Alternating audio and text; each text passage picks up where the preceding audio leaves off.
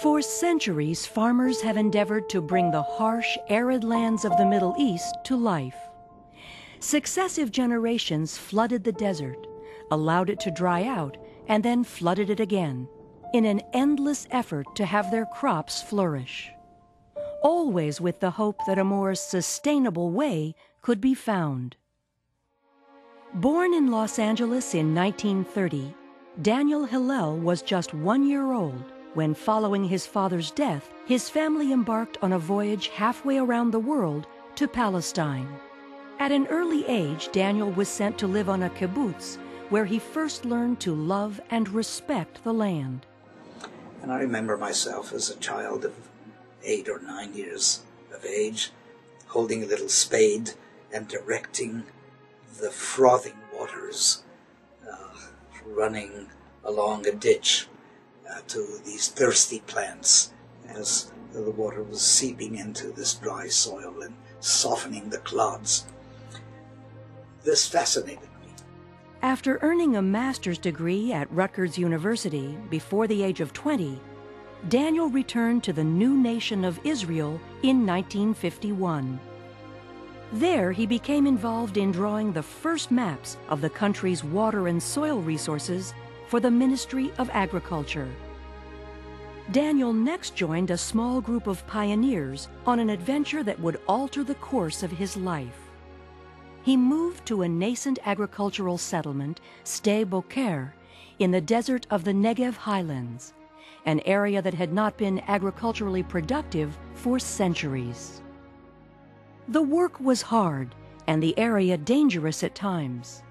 But as he studied the water and soils, Daniel Hillel gradually learned to understand the dry climate and desolate land. Then, a chance meeting with David Ben-Gurion, the first Prime Minister of Israel, would launch Daniel Hillel's global career.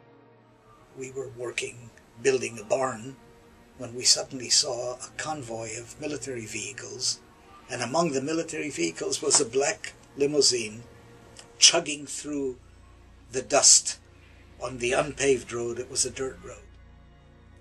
And suddenly this entire convoy stopped, and out stepped this man with frizzy white hair, whom we instantly recognized as David Ben-Gurion.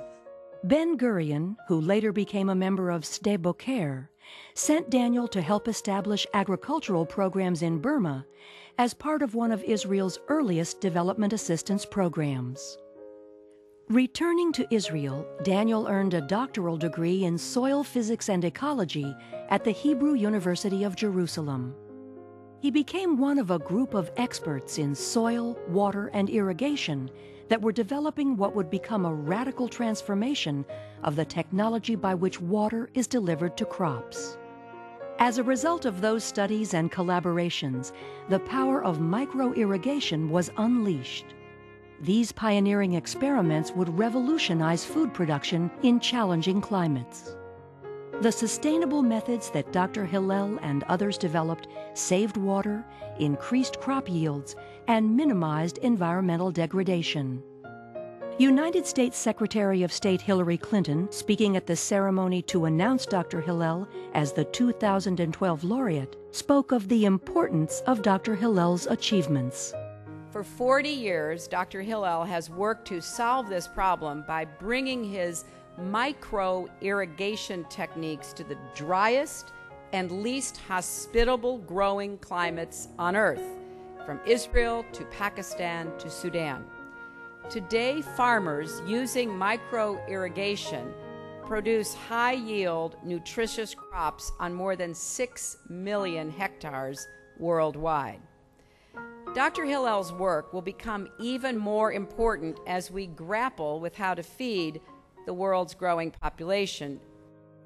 Throughout his career, Daniel Hillel worked for international agencies and organizations, including the United Nations Food and Agricultural Organization, the International Atomic Energy Agency, the World Bank, and the United States Agency of International Development.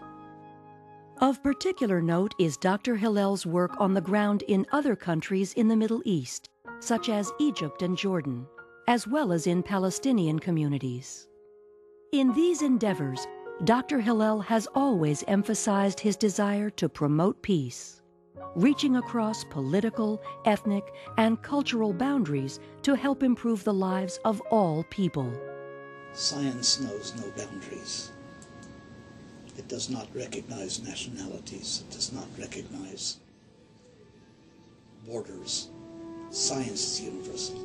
As one of the great scientists of a pioneering generation, for his tremendous leadership, insights, and achievements over 5 decades in bringing life to the desert so crops may flourish, it is truly fitting that we honor Dr. Daniel Hillel of Israel as the 2012 World Food Prize Laureate.